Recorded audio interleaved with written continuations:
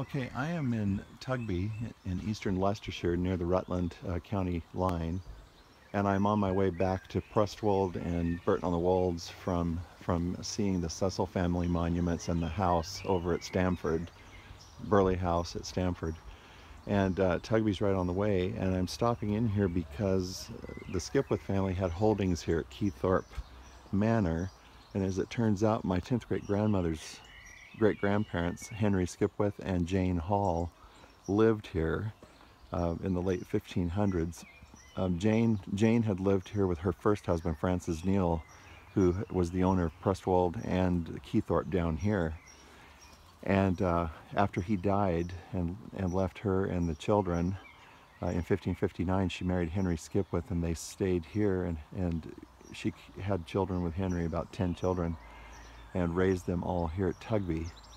And then she and her son, William Skipwith, my ancestor that was buried at Prestwold, which I showed in another video, actually bought Prestwold Hall up north of here from Jane's daughter by Francis Neal, name of Lady Mary Digby, who was an ancestor of the Dukes of Hamilton, the current Dukes of Hamilton today.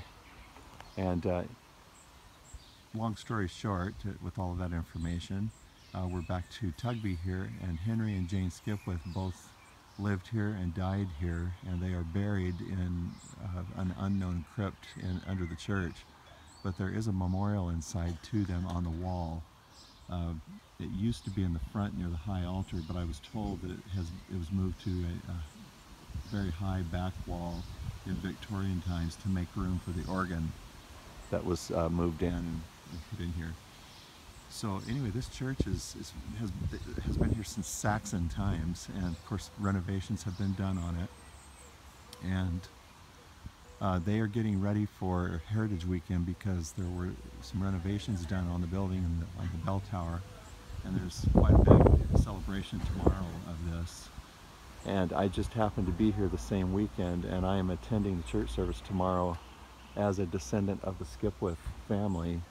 And as far as we know, I'm probably the only descendant of the old families here.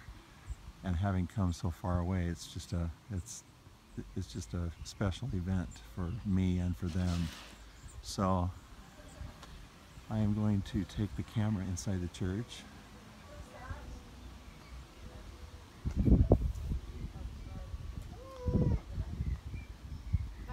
And these are our church ladies that are cleaning and preparing tomorrow. And they're working so hard. We have cleaned. You have we cleaned. We have prepared. And now we're hoping and praying.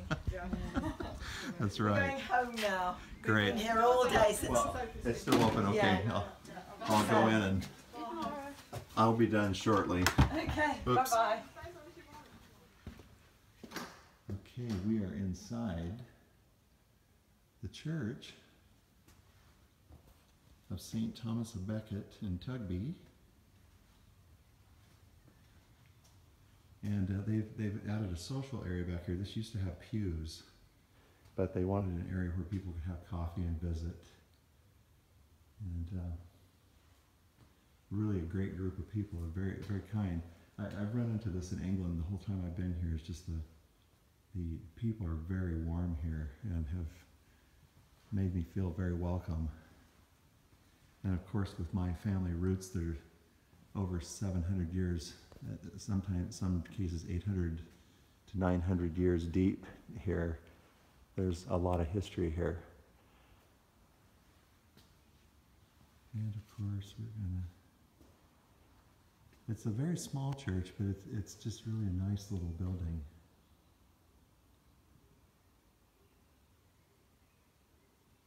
And tomorrow, I was told I will be sitting right here, reserved with my hosts. And the reason they're putting me here, I'm a descendant of the Skipwiths, they put me close to this monument, which is the Neal family. Although I'm not related to them, this is a monument to Richard Neal, who was Lord of the Manor at Prestwold and here at Keythorpe. His son, Francis, was married to my 13th great-grandmother, Jane Hall, as his second wife, and it was her first marriage. And she had 2 children with him, Mary and Thomas. And Mary married Sir Everard Digby, and they had a son who was executed for participation in the Gunpowder Plot in 1606.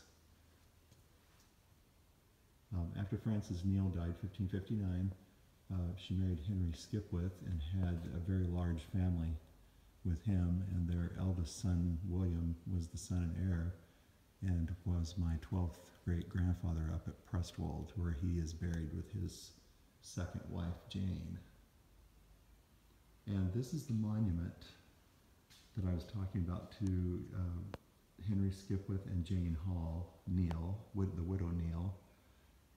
On the wall, we can't read it, it's so high. They are giving me a transcription tomorrow.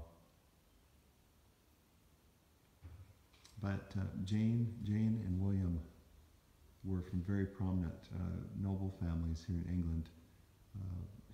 Henry was descended from the Dimmock family of Lincolnshire, which I've alluded to in another video.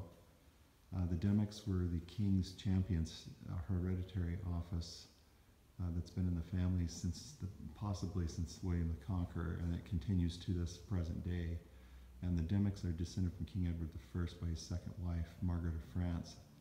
Jane Hall was born into a wealthy merchant family, although her paternal grandmother was a member of an aristocratic family from Suffolk by the name of Wingfield, and she was descended from the Earls of Arundel through the Wingfields and back through the Fitzalans, and had a line going back to King Edward I by his first wife, Eleanor of Castile.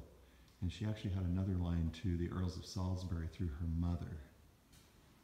So there's some old connections back to the Plantagenet Kings of England in both sides of this family, the Skipwiths and the Halls.